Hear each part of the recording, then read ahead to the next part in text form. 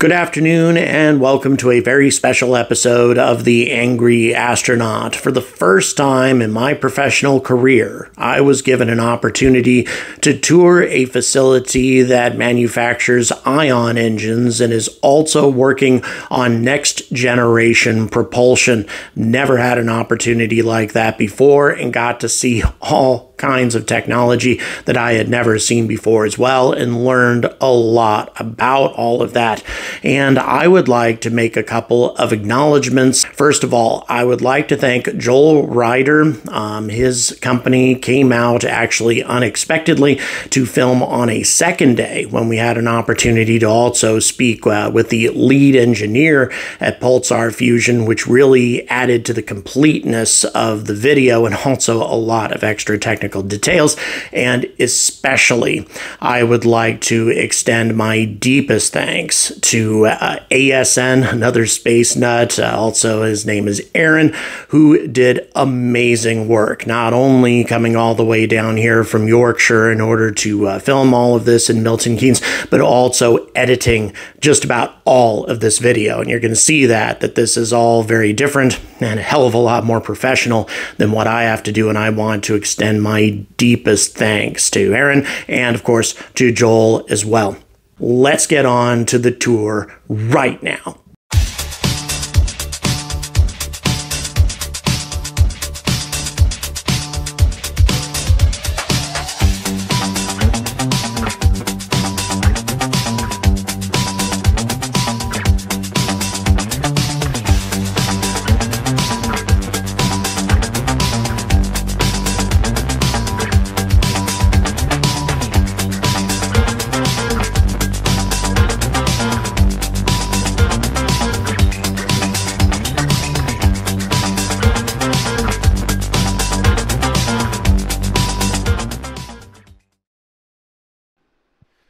All right, guys, it's time to introduce you to the man in charge of everything here, and he's going to bring us up to date on what's been happening here at Pulsar Fusion. Be so kind as to reintroduce yourself to the viewers. Hello again, I'm Richard from Pulsar, and it's very nice to have you back. Well, thanks for being here. So we want to have a look over here. I'm intrigued with this vacuum chamber of yours over here and what you're doing with it. Can you please explain this experiment you're running? Right, so this is an EP lab, and what's going on here, as you can see, is a Hall effect thruster test. So this is an HET firing argon. What's interesting, it's got a lot of crossovers with fusion research. So it's plasma under an electromagnetic confinement, but at a low temperature. I say relatively low temperature compared to fusion research, but it's all still plasma physics, and that's why we have the ability in England to hire people who have that crossover of skill set between nuclear fusion, and this is the business aspect of the products we can sell today with that skill set. So anyway, this is an HET test, currently firing argon in a just under 5 kilowatt HET.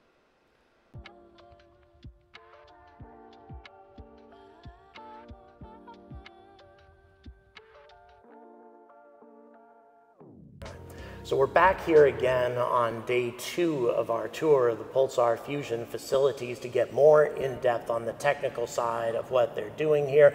Would you be so kind, James, as to introduce yourself to the viewers? Sure. Hi, everybody. My name's James Lambert. I'm head of operations at Pulsar Fusion. I've been with the company ever since it was founded in 2019, and I'll work on electric propulsion, specifically Hall effect thrusters, but also I'll work on fusion and hybrid rocket technologies as well. Well, we've kind of seen some of the basics of what you do here yesterday, and looking forward to seeing this vacuum chamber. And I guess you have a Hall effect thruster installed in that chamber as well. So let's go have a look at that. Sounds good. All right.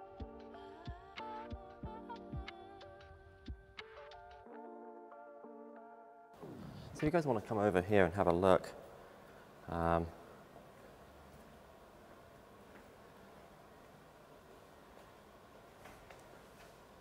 This is one of the chambers we use for testing Hall effect thrusters. So we have another couple of these chambers on order, but this is what we do for most of our performance and lifetime testing of Hall effect thrusters.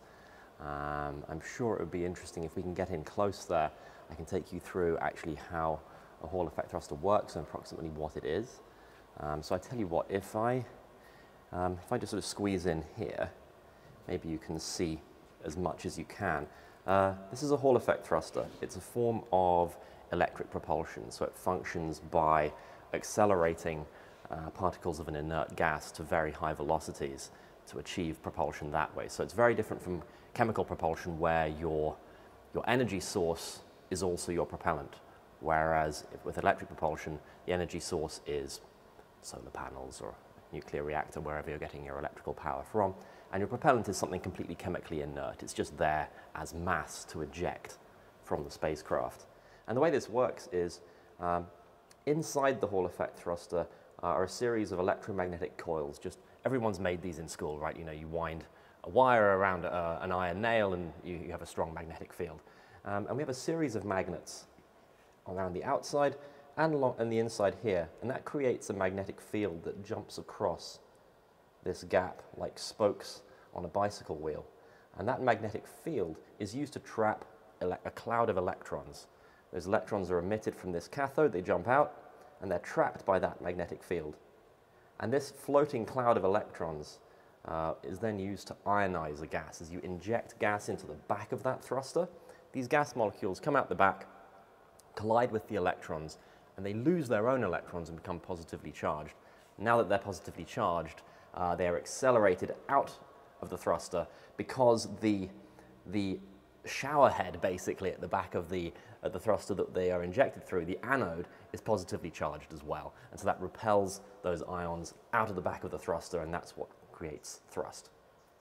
Now, the amount of thrust that you get, does that directly correlate to the amount of energy that you're pumping through it? Which means that if you're channeling energy from a fission reactor versus just solar panels, are you going to get a lot more newtons of performance? Absolutely. So what we're looking at here is about a 1 kilowatt Hall effect thruster. It produces perhaps 10 millinewtons, so a very small amount of force. Perhaps, imagine a piece of paper resting on your hand, right. A small amount of force. But we're really interested in understanding how you scale these things up. So we're in the middle of a really interesting project funded by the UK Space Agency, looking at what they call nuclear electric propulsion, where instead of having a bunch of solar panels, as you say, you have a fission reactor. And what if you have something like a megawatt of electricity you can feed into this device? What does that look like? And so we're investigating all kinds of interesting hard problems, like how do you distribute that electrical power efficiently in space where it's hard to dissipate heat? How do you actually batch these things? Is it better to build one enormous Hall effect thruster, or is it better to have a batch of 100 of them? And so there's a lot of really interesting engineering that we're working on with the UK Space Agency on this. And this is actually one of our early innovative prototypes, where we're using graphite as the heat shield instead of more traditional boron nitride, which is a fun idea to play with. So that makes it heavy, right? Not especially heavy, but one thing that the industry struggles with a little bit is, of course, when you launch space hardware, it's subject to a huge amount of vibration. Now, these devices produce plasma, these very hot gases, and plasma eats away terribly at basically all materials. So you have to find a material that stands up to contact with plasma quite well. And the industry standard is a material called boron nitride. And early on in our work, we got interested in saying, well, is there an alternative to boron nitride? Because it has the consistency of chalk. And chalk, of course, is not very vibration resistant. And so you have to do a lot of hard engineering to make sure that it'll survive launch. So we're interested in just trying out a few different ceramics to see if there was an alternative. And we pretty early came to the conclusion that no, boron is the right material to be using, but we like to cast a wide net. In our early years, we like to cast a wide net on different solutions to these awkward problems. Now, if we're talking about really superheated plasma created by a fusion reaction, that sort of thing, my understanding is that you can't really contain it with materials anymore. The plasma has to be exclusively contained by electromagnetic fields. Is that a pretty good assessment of how that works? That's 100% true, and in fact we found that the best solution is don't try and find an improvement to boron nitride, just refine the design of the magnetic field so that the plasma never makes contact with us in the first place. And that's a technology called magnetic shielding, and it's quickly becoming the industry standard on Hall effect thruster systems.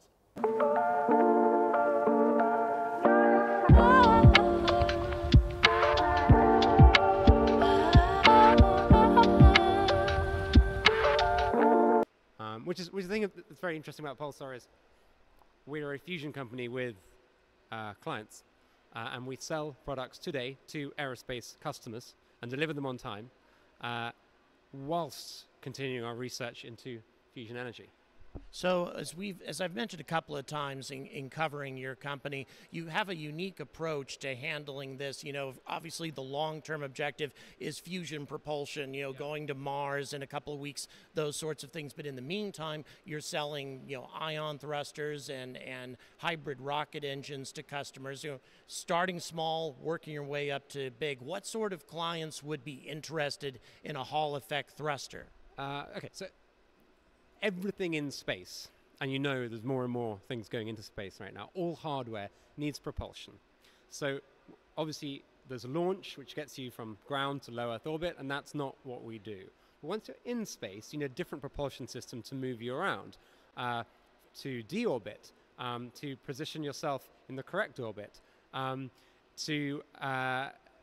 also to station keeping, so to keep yourself in the correct orbit. All these things, a rocket engine isn't suitable, and also these engines are amazingly efficient. So the thrust from an engine like this, it means that they can burn for very, you know, they give you a reliable propulsion system for years, and it's very, very sensitive and very, very fine to get exactly the right positioning. And all of this hardware going into space needs a propulsion system, and Hall effect thrusters is a very, very reliable, efficient way of doing it.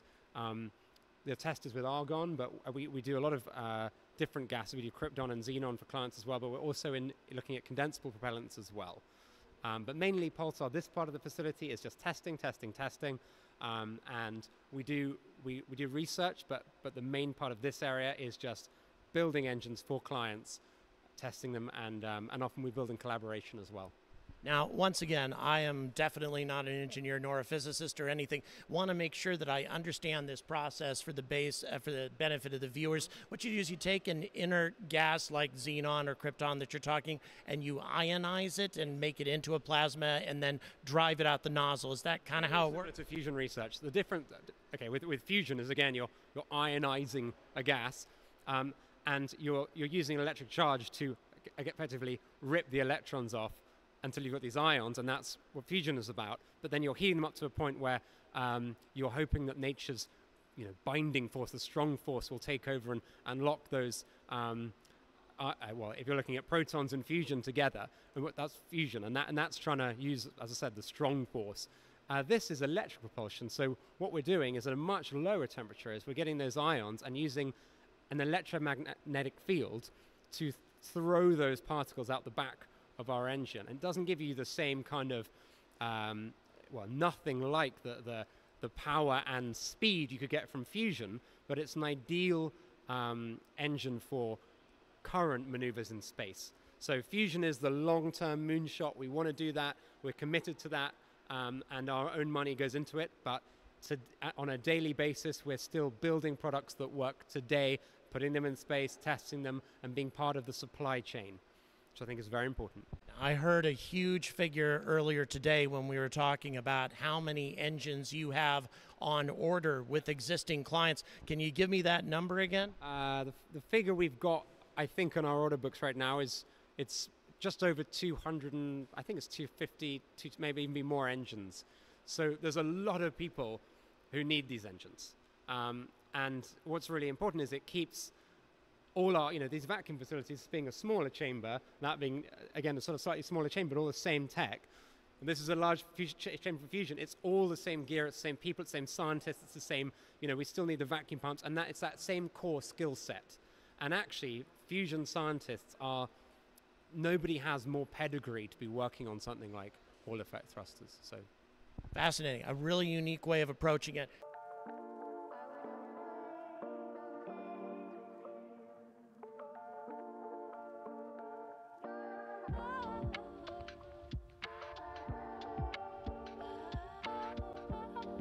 All right, so we are back in the clean room. Now, there's some promotional work going on here previously where Sophie was showing us this thing, but now we are all smocked up and really want to get into the nitty-gritty of this very big Hall effect thruster. This is the biggest in Europe, is that correct? I believe so, yeah. Yeah, so this was hooked up to a fission reactor, so take us through that process. That's the plan. So this is part of our UK Space Agency project, and that's called the Nuclear Electric Propulsion Project. So the concept is you would have a fission reactor on your spacecraft that would deliver electrical power to your propulsion system. And so we thought, well, you know, if you have about a megawatt of electricity, what do you do with it? What sort of propulsion system do you run? And our proposed idea is you have a batch of these. Now this is a 10 kilowatt Hall effect thruster, very much larger than the one we looked at in the chamber earlier, but it is exactly the same in all other respects. It's a conventional Hall effect thruster. It has an array of electromagnets contained in this outer shell, and it also has a strong electromagnet on the inside here, and it has the anode, which is at the base of this channel, which is where we feed through the inert gas, whatever the propellant is. We're actually imagining using not something like xenon or krypton, not an inert gas, but rather a metal propellant or a solid propellant that can be vaporized through heating. That's one of the concepts we're exploring in this project. That's injected through the base of this anode and then ejected because the anode is positively charged as before. So nothing has changed on that fundamental basis. It's just very big. It's just a really big Hall effect thruster. Now, I said earlier that Pulsar takes the quality of our fabrication extremely seriously. So maybe I should tell you a little bit about the work that's gone into this please. To make it such a fine product. So first of all, the channel. This is again made from boron nitride, a very fragile chalk-like substance with incredible heat resistance. It's machined to better than 1/10 of a millimeter precision. So a very, very fine fit and finish to this. Also, the anode is a very, very complex piece of kit. I disparagingly refer to it as a shower head because really it's taking gas or taking a fluid in and then dispersing it evenly. Right. But doing that in the vacuum of space and doing it efficiently is very, very difficult. So if you were to look at the cross-section of this anode, it would be it's a very leveled, multi-stage process of allowing the gas to pass through many different holes and channels to evenly distribute it. So this component was actually welded together from many different pieces using an electron beam inside a vacuum chamber. So this process called electron beam welding is very sophisticated but incredibly flexible when you're building very subtle, complex parts. It's amazing to me. So you made this here. This whole thing was assembled here. It's just astonishing to me. This kind of incredibly detailed work that has, just so consequential to the future of spaceflight right here in Milton Keynes. That's right. It's exciting stuff. It's extraordinarily exciting, and I think it's a testament to how good the UK is at advanced manufacturing. That we're able to pull together this form of expertise. We either machine the components in-house, and if there's something that we can find someone else to do better, we'll outsource occasional bits of fabrication too. But we're very well served by the people around us. So tell me the difference between NEP or nuclear electric propulsion and what Rolls-Royce is working on right now, nuclear thermal. What's going to be the difference in terms of like exhaust velocity, ISP, that sort of thing? Which is going to be superior in your opinion, in the long run? Yeah, definitely. Well, I think the sort of thing that people are looking at with like Rolls-Royce, they're looking at this thermal hydrogen type propulsion stuff. That's very much what I would classify as a high thrust propulsion system. So it's not the most efficient, but if you need many tens or hundreds of newtons of thrust to maneuver in space, that's an ideal solution. Electric propulsion is always going to be a slightly lower thrust technology. Its real advantage is that it's extremely efficient. It makes use of a small amount of propellant in a very efficient way. So you don't have to launch, you don't have to pay for launching all of that heavy propellant into space. Right. So for long space missions or for very challenging maneuvers, electric propulsion is almost certainly going to be the way you want to go. So let's, obviously most people are thinking about the human mission to Mars, obviously. Sure. And NASA, it certainly seems that NASA doesn't want to try to go to Mars without nuclear propulsion. They want to cut down that transit time, reduce the chances of a solar storm, all those sorts of things. Do you think that nuclear thermal is going to have to be the way they have to go in order to push something as big as a human-rated spacecraft? Or do you think this could be sized up to something that big? 100% you can size this up, and we designed this always with the understanding that in reality you would fly a batch of these Hall effect thrusters connected to your fission reactor. So I think that it's almost certainly going to be nuclear. The question is, what makes sense at the exact launch, with your exact launch schedule? Right. It might be that they prefer hydrogen, it might be that they go with something like EP. Fascinating. Well, show me some other things in this clean room then. Tell me about the process that your employees and technicians have to go through or what this clean room is used for. Yeah. I suppose the big thing. Yeah, I mean, why do we assemble EP systems in clean rooms? Right. For many reasons. One of the main reasons is simply that we're worried about dirt getting into delicate parts of the propulsion system. That's really one of the biggest concerns we have, and so assembling in a clean room makes a lot of sense. Also, we handle a lot of precision electronics. So a huge amount of work goes into things like the power processing and computer control systems. And we design and build those at Pulsar too. So you will see a lot of our engineers handling printed circuit boards and all kinds of delicate static sensitive components. So again, we prefer to work in a clean environment wherever possible. Also, depending on who you're launching with, they sometimes have very different requirements. So ESA, for example, requires very high biological safety for the things that they launch as well. So if you're going to launch stuff into space on a European Space Agency mission, you need to convince them that there's no bacteria or fungi living in your hardware that could jeopardize the science of the mission in question. Gotcha. Fascinating stuff. And also you mentioned that you might expand this clean room. Can you tell me about that? Yeah, it really depends with really what our production rate is. But we're anticipating moving it out a good 15 to 20 meters through the rest of the workspace. Wow. Just so we can get greater throughput, so we can deliver more. Really, it's the assembly of electronics that we're finding is what's claiming up more and more of our clean room space, which is why you see a lot of microscopes and electrical tools here. It's mainly that. Keeping dirt out of the propellant management system is a challenge, but you can kind of fix it by putting stoppers in things and adopting clean practices. But the electronics needs a lot of clean room space. Fantastic. Really appreciate it. Thanks so much for this, James. Thank you.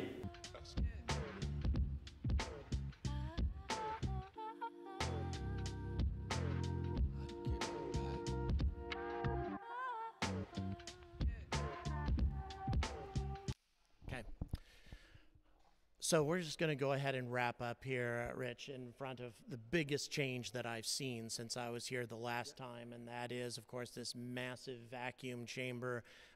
Obviously, you're taking things to the next level. Please explain how you're doing that. Sure.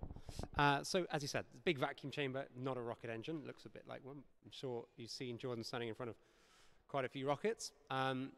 This is a very high vacuum chamber, much like the chambers you've seen in our EP lab. And it's specifically for doing fusion experiments in the configuration for propulsion in space. So we pump it down using very big vacuum pumps, just like the smaller vacuums behind us, until we get a high vacuum. Once we've done that, we'll start shaping the ports. So we'll be putting big lids on the front of these, on the front and back of this. And it's very important that we get our vacuum right before we start putting all the ports in, because these things can be problematic. Once we've done that, we'll put our electromagnetic coils in so that we can start producing a plasma, relatively low temperature plasma, so a couple of million degrees compared to nothing like fusion temperatures we're looking for at the beginning, just a low temperature plasma for shaping until we're comfortable that we can operate that chamber on that size, and then we'll start looking for higher temperatures and pushing that towards the temperatures required, closest required for fusion. The important thing for us is when it comes to fusion research is to test to scale.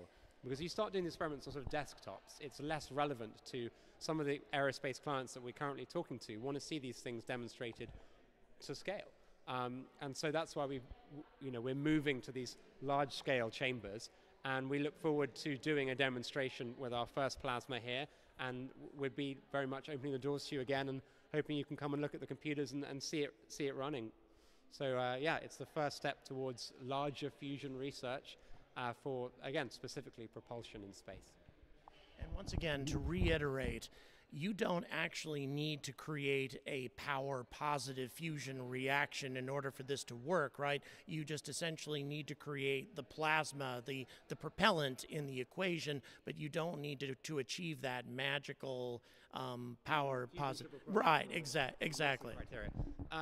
Right. The main reason you're doing this is because the biggest requirements in any fusion reactor, if you see things like ITER, is a massive, massive vacuum chambers, the size of a mountain sometimes. And space is a vacuum. So your biggest components are, you've got that vacuum. And plasma, you have to have a very high vacuum to get the kind of results we're looking for. So that's a really big thing going for you in space. The second thing is superconducting magnets. Here you have to pump nitrogen through them, liquid nitrogen, to get them really, really cold, because magnets work better at a low temperature. Space is 0 Kelvin, right? It's minus 275 degrees, which is ideal. Again, an ideal place for operating superconductors. And on top of that is that, without going too much into the science of it, toroidal reactors have got something, they've got a slight problem, in fact, of bomb diffusion, where everything is being pushed to the outside of the chambers. That's why stellarators were invented, which give you that sort of figure of 8, trying to drive those ions back into the center of the reactor. If you can use something which has straight electromagnetic field lines, particles, these ions, they actually like to corkscrew around straight electromagnetic field lines. And that's not ideal for energy, because you don't know what to do with the end of your chambers. But when you're using it for propulsion, actually having leaky electromagnetic fields is not, because you're not trying to use it for energy and you have a different end game in mind. Linear propulsion, linear fusion devices are ideal for propulsion. Our main fuel pair that we're looking at is helium-3 and deuterium. We won't be trying to do that on the ground here. This is a static test, and again, it's to check that we can get all the criteria right before we then look to do a hot test, and then we'd try and fund an in-orbit demonstration eventually, but it's bit by bit. But we do want to do the first fusion tests in space, and if you could ask me, where would you like to do a fusion experiment, on Earth or in space, it would be in space. And 10 years ago, that would be a very, people would say, what? How are you going to do a fusion experiment in space? But now, SpaceX putting heavy equipment into space every Tuesday is suddenly very feasible. So test it on the ground, test at low temperature, test it at higher temperature, test it in space. Well, I'll tell you something, Rich. If I may say, what's always impressed me about your company from the beginning is, first of all, your methodical method of getting to your end game, but also your philosophy of getting customers, getting revenue on the books first before you get to that long-term objective. I think that gives you a fantastic chance for success. So I wish you all the best, and thank you so much for your time today. But this isn't it, guys. We have more content in this tour coming up soon. I had to make a part 2, so I look forward to showing all of that to you. Thank you so much, Pulsar Fusion, for this incredible opportunity. Please like, please subscribe. Also, please consider joining this channel on Patreon. You can check the description for all the details on that, so I can do more tours like this in the future. And as always, stay angry about space.